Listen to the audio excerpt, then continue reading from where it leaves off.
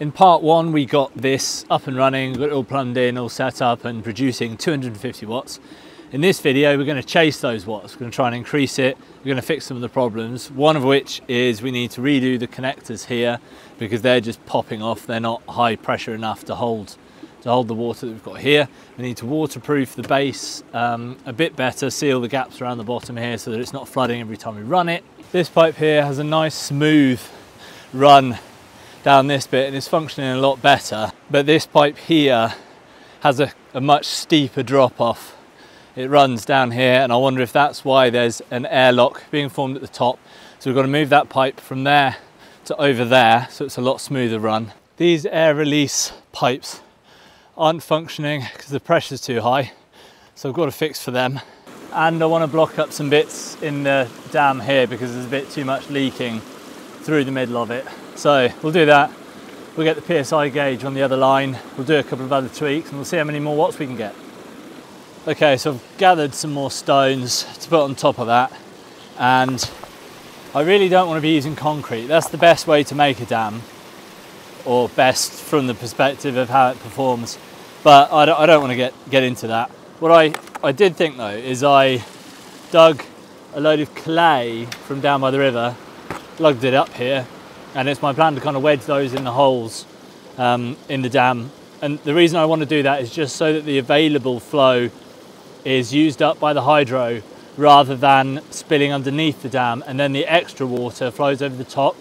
It just feels like that's a better way of controlling it rather than having all the water leaking out the bottom and then the top of the intake doesn't get the water covering it as much. So that's my plan. I'm sure I'm going to have to revisit it, but for now it should work a bit better than it has done.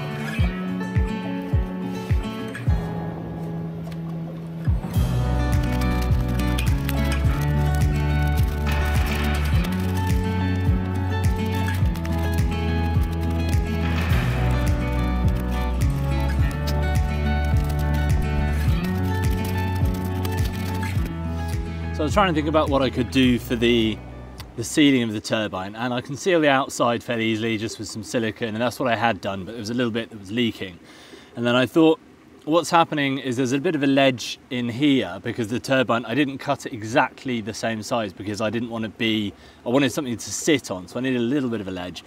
So I thought about glazing putty because I can squish it into the edges here as you've seen me do, and it sort of creates a bit of a fillet so that the water isn't just spraying at full pressure straight against the seam that I've then siliconed on the outside. So I don't know how it's going to go. I've been quite careful to make sure I get all the bits out because you don't want bits of putty flying around inside the turbine. But I hope that plus a bit more silicone on the outside should seal that up.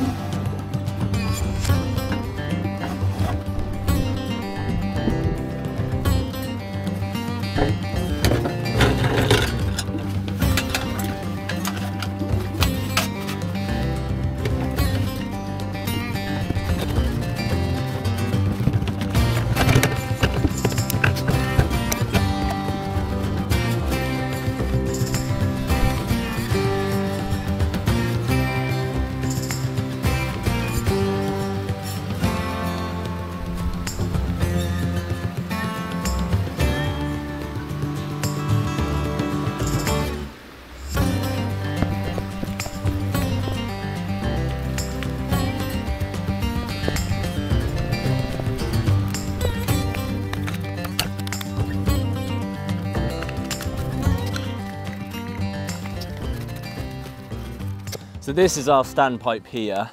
It was longer than this before, but right now it's about 2 meters high, and the pressure was so much that it was just gushing out the top. I couldn't get it tall enough, and I didn't really want to start making it like 3, 4, 5 meters high because it's just too difficult to manage. So I came up with this idea. You can get air, so the purpose of this is to let air out, not water. So you want any air bubbles to come up to this bit and vent out, and I've got 2 per line, so 4 in total. But I had a look on the internet and you can get some hydro specific ones, but they're 150 quid each. And I was like, no, there's got to be a better way of doing that. So I came up with this idea. It's got just one of the connectors that is off the top of there.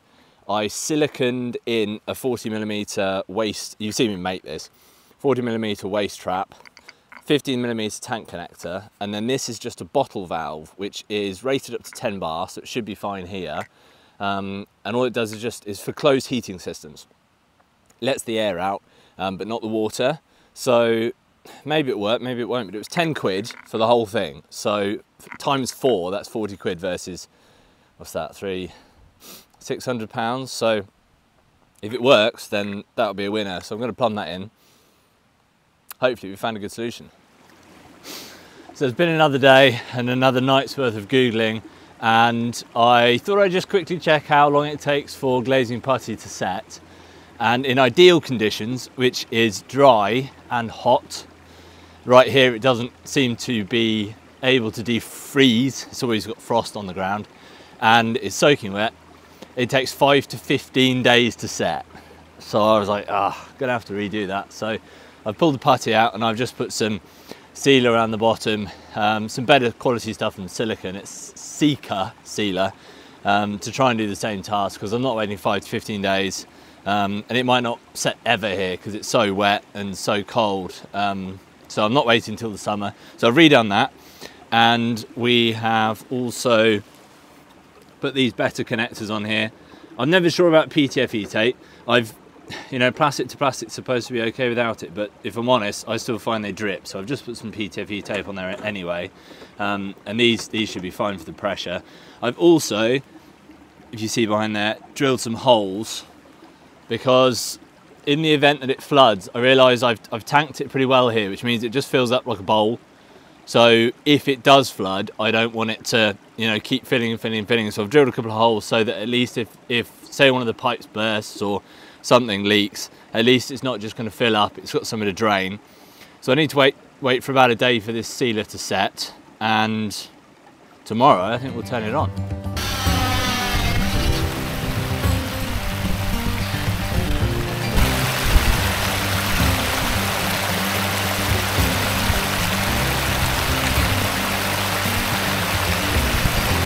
I'm just sort of figuring this out as I go, and this pipe just wouldn't fill. I relayed it 3 times all the way from the top to the bottom yesterday, which is why this video is a little later coming out, and it just wouldn't fill.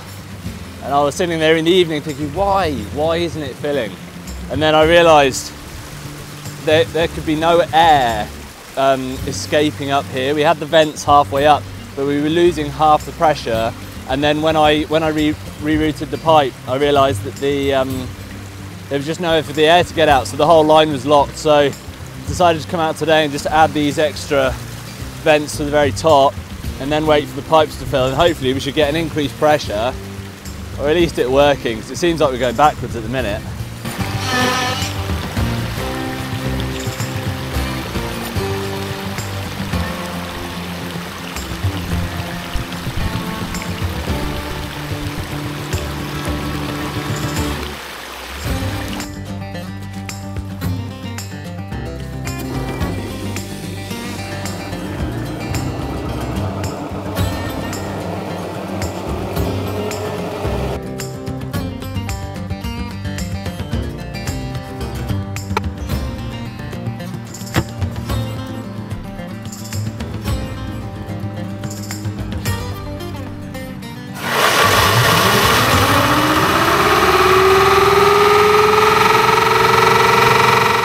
I've turned it off so you can hear me.